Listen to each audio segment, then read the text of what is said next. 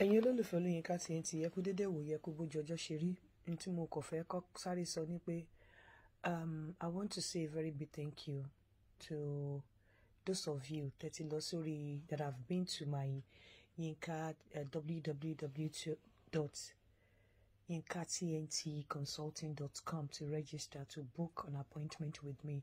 Thank you so much for the support. Thank you for everything, because it really take stress kúrò lórí mi. Àwọn èèyàn kì í sábà pè mí mọ́. Now they go on my website to book for an appointment and to speak to me, and I really say thank you for the understanding, and thank you to you for taking to the instruction, for taking to the procedures. Very soon too, Shabarikolo will be ready, shabarikolo.com. I will not be doing matchmaking manually again. You go on Shabarikolo, and the only time you have contact with me is when you have gotten to the stage to just pay and not exchange picture, because need to upload pictures so the Shabarikolo is at your own risk. So you can use avatar, you can use blur picture, but if you upload image, it's at your own risk, because so we don't want that to happen. So it's supposed to be discreet, and it's going to remain like that. Shabarikolo.com will be ready in another 2-3 weeks, just like www.yinkatntconsulting.com is now ready and is functioning now. It's live. So if you want to talk to me, if you think you have something you want me to listen to, if you think you have something you want to discuss with me and you think I can solve your problems, go on www.yinkatntconsulting.com and book an appointment with me. I want to book and I have some people to attend to tomorrow. You will not be disappointed. I'll definitely meet up with your time. But it I'll joke. In mo fẹ́ sọ nsin ni wípé ẹ̀yin ọkùnrin tẹ́ bá ti mọ̀ wípé ẹ ń date obìnrin, gbogbo nǹkan tẹ́ bá fẹ́ ṣe fóbìnrin yẹn ẹ lè mójú kúrò, ẹ kúkú má ṣe. And wọ́n ní tí èèyàn bá máa dáṣọ fún èèyàn, tọrùn ẹ̀ lákọ́kọ́ máa ń wò. Ọ̀pọ̀lọpọ̀ obìnrin ló marry wrongly lé nítorí pé wọn ò mọ ilẹ̀ tó máa mọ́là fún wọn. Ọ̀pọ̀lọpọ̀ ọkùnrin ló marry wrongly lé nítorí pé wọn ò mọ ilẹ̀ tí wọ́n máa mọ́là fún wọn. Ẹlòmíì máa wò pé ẹlòmíì á marry ẹni tí ó yẹ kó marry nígbà tí ó bá di ọjọ́ iwájú tí nǹkan bá yí padà sí ní dáadáa. A wá máa wò pé òun kẹ̀, a wá di pé ilé yẹn á bẹ̀rẹ̀ sí ní dàrú. Ó ní mo ṣe máa ń sọ pé ìwọ ọkùnrin tó ò lọ sí school, tí ẹlẹ́dẹ̀ ò gbé ẹ̀dá ìwé, tó ò fẹ́ kàwé, tó ń rán obìnrin lọ sí school pé kó lọ kàwé, ó wá ní ó rán lọ sí school tán, ó ṣe tán, ó disappoint kíní kan. You don't understand wípé nígbà míì obìnrin lè máa rediscover ara ẹ̀ until tó bá ṣe tán university àbí tó bá dé university, àti pé bí wọ́n bá ṣe ń wọ àwọn levels kan ni wọ́n máa rediscover ara ẹ̀. Obìnrin tó meet bóyá tó ń bá yẹ ṣiṣẹ́, tó ń bá yẹ tajà, tí ò ti wọ school, tó wá wọ school, tí wọ́n wá lóun rán lọ sí school, ìwọ ò dẹ̀ kàwé. O mọ̀ pé level obìnrin yẹn tó bá ti wọ school yẹn á ti meet àwọn èèyàn míì, á ti meet ọ̀pọ̀lọpọ̀ èèyàn, ilé ayé á tún ti open sí, á ti wò pé á ti wò yàtọ̀ láàrin kó ń bá ẹni tó kàwé díẹ̀ bí tó ń rin ìrìn àjò àbí kó ń bá pùrùntù rin ìrìn àjò, á ti wò yàtọ̀ láàrin méjèèjì. Ó ṣeé ṣe kí irú obìnrin yẹn ṣe tán ní university kó disappoint ẹ, kó má fẹ́ fẹ́ ẹ. O ò dẹ̀ lè bú pé ó disappoint ẹ. Ó ṣeé ṣe kó ní vision, kó ní mission, kó wà ambitious, kó mọ nǹkan tó fẹ́ ní ìgbésí ayé ẹ, kó dẹ̀ wò pé pẹ̀lú level ẹ, pẹ̀lú bí tó wà yẹn, o ò lè render nǹkan, o ò lè wà useful fóun, and o ò lè, òun àti ẹ ò lè jọ ṣiṣẹ́ pọ̀ torí IQ ẹ ó lò sí tòun. So nígbà tí wọ́n bá ń rán obìnrin lọ sí university tí wọ́n ò kàwé, tó wá fi pé obìnrin yẹn dé kó wá fẹ́, ó wá ló disappoint ẹ, kó disappoint ẹ, ó rediscover ara ẹ ni. Kó disappoint ẹ, ó mọ nǹkan tó fẹ́ ni. Kó disappoint ẹ, ó tún ti meet àwọn èèyàn tó jẹ́ kí ojú ẹ là sí pé bó ṣe yẹ kí ìgbé ayé tó yẹ kéèyàn gbé. Ó picture nǹkan tó dáa fún ìgbésí ayé ẹ ni, because ó ti wò ó pé lóòótọ́ ló rán òun lọ sí school, ṣùgbọ́n ìwọ rèé ò develop ara ẹ. Òun dẹ̀ ń lọ, òun lọ, pé tó bá yá wàhálà máa ṣẹlẹ̀ nínú marriage yẹn. torí bó ṣe ń develop rẹ̀ tóun lọ tí wò develop rẹ̀ complex máa setting ibi tí owú ibi tí jealousy ibi tí wàhálà ti máa ń ṣẹlẹ̀ nìyẹn tó fi máa ń dàbẹ̀ ni pé ọkùnrin ẹ máa ní ọkùnrin ò fẹ́ kí obìnrin gòkè dó ìwọ ló ṣe ìwọ lọ́lọ́ fi ṣe gàrí tíra láti ṣe pé o lajú ẹ̀ sí ọ̀nà school o lajú ẹ̀ sọ́nà iwájú ṣùgbọ́n ìwọ gógó tó jọ́kùnrin tó ń rán lọ sí school ò develop ara ẹ̀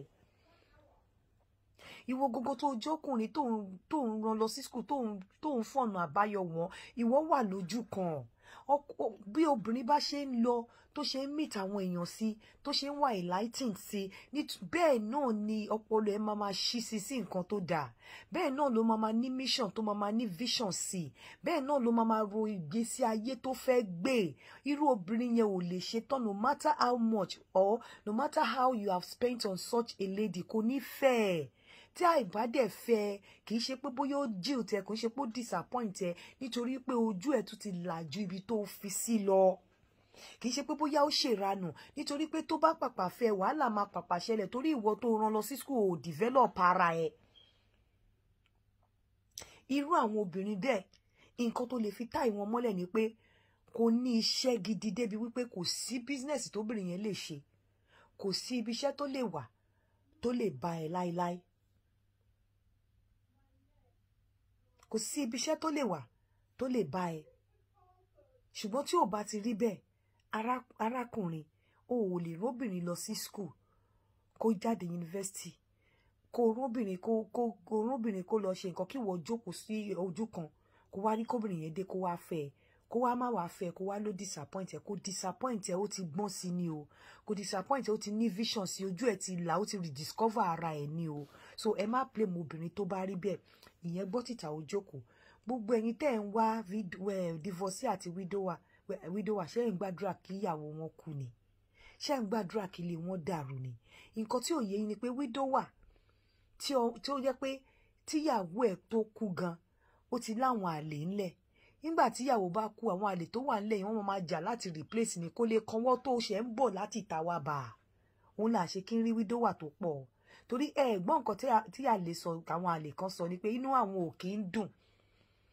pẹ̀lú ìyàwó tó wà nílé so ìyàwó tó wà nílé ó bá ti ń kú báyìí àwọn àlè tó wà níta ti ń jà láti replace níbo ni wọ́n ti máa wá ráyè ẹ̀yin tẹ́ ń wá widower káàkiri tí obìnrin bá ti over 50 40 tó ti lọ́kọ kan rí àbí tí ò lọ́kọ kan ẹ máa wá ìfọ̀kànbalẹ̀ ẹ máa wá ibi tí ẹni tẹ́ máa bá ṣe ìrìn àjò yín lọ́jọ́ alẹ́ ló kù ẹ lè máa pick nítorí àwọn ọkùnrin kan wà tó fẹ́ fẹ́ yàwó méjì ẹ máa lẹ́ẹ̀fọ́ níyàwó méjì ibi tẹ́ tí ń bọ̀ kún ṣe ọkọ kan lẹ́ni níṣẹ́ rírọ̀rùn bẹ̀ lẹ́ ṣe jókòó síbẹ̀ ibi tẹ́ tí ń bọ̀ ṣèbọ́ kankan ni ẹ̀yin lẹ fẹ́ kí ló dé tẹ́ ẹ̀ jókòó síbẹ̀ nígbà tẹ́ ẹ̀ fẹ́ yàwó tẹ́ ẹ̀ ṣe jókòó tì tó túmọ̀ sí wípé obìnrin lè jẹ́ ìyàwó àkọ́kọ́ níbì kan kó bá ìnira dé kó dẹ̀ jẹ́ ìyàwó kẹrin níbì kan kó bá ìrọ̀rùn dé àwọn kan ọlọ́run kẹ́ wọn ọ̀gá pẹ̀lú mi ní ṣàì má máa sọ fún wọn kó fẹ́ ìyàwó kan bẹ́ẹ̀ gbogbo ẹ̀ lè dé inú ilé ẹ̀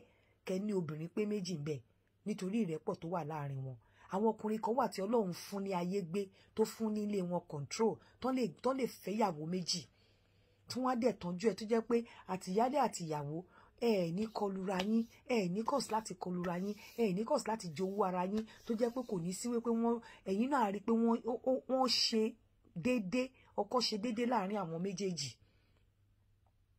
so tí o bá wá sọ pé a rí ọkùnrin bóyá ó ti níyàwó tó dẹ̀ fẹ́ fẹ́yàwó méjì tó lóòfẹ́ Ọlọ́run má jẹ́ kó pẹ́ ní bus stop arìndí o ìwọ tó ti ń dàgbà ó dẹ̀ wà nílé ọkọ kan tẹ́lẹ̀ ò fẹ́ fẹ́yàwó kejì kí ló jókòó sílé ọkọ ẹ fún tó fi lọ kúrò nílé ọkọ tí tó bá mọ̀ pé ìyàwó kan ó dùn fẹ́ ó ṣe jókòó sílé ọkọ ẹ má máa tanra yín èèyàn lè jẹ́ ìyàwó kan níbì kan kó bá ìyà dé kó bá ìnira dé kó dẹ̀ jẹ́ ìyàwó mẹ́ta níbì kan kó bá ìdùnnú àti ayọ̀ dé orí nìkan nìyàn fi mẹ́ja láwo orí ni kó ṣàánú wa kó sì wá lọ síbikíbi tá a bá ń lọ ẹ má máa àwọn ọkùnrin kan wà tí wọ́n rẹ́dì láti fẹ́yàwó méjì tí Ọlọ́run dẹ̀ bò láṣìírí tí wọ́n dẹ̀ táṣẹ ilé wọn pa ẹ yé máa wá àwọn tíyàwó wọn ti kú torí tẹ bá ní widower lẹ́ ń fẹ́ ẹ ń fọkàn gbàdúrà kíyàwó wọn kú dànù ni tẹ bá ní divorce ṣe fẹ́ kí ilé wọn dàrú ni ẹni wọn tó bá kọjú sí yín ẹni kọ́lọ́run kó ṣe ní tiyín Ọlọ́run kò ṣe ní tiyín.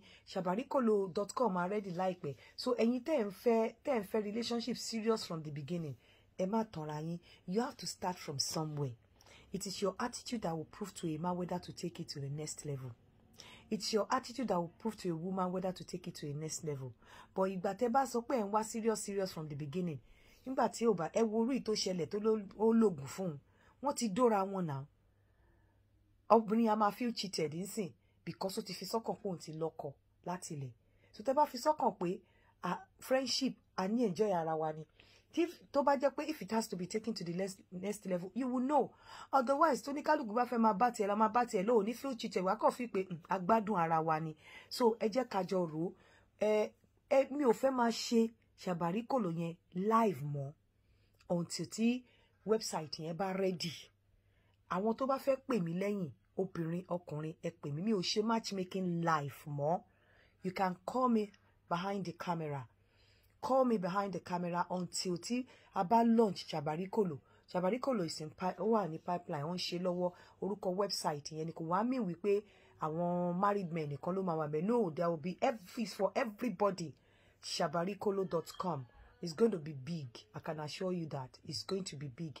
Ẹ mọ̀ pé èmi mo máa ń ṣe tèmi nǹkan mi díẹ̀díẹ̀. So I'm stopping my matchmaking live. People can call me behind for matchmaking. Not live again. I'm actually show while live. In fact, my hands over my phone. See, I have a lot in my hand. Mo present lórí radio FM 32 FM. Mo tún ṣe show ti me. So I have a show with 32 FM on Tuesday because my jíròrò lórí òórùn òbò àti àwọn nǹkan tó máa ń fa òórùn òbò àti nǹkan tá a lè ṣe. Till I come your way again. Mo ní pé ẹ kú dédé wòyí o. Ẹ káàárọ̀. Ó dàbọ̀.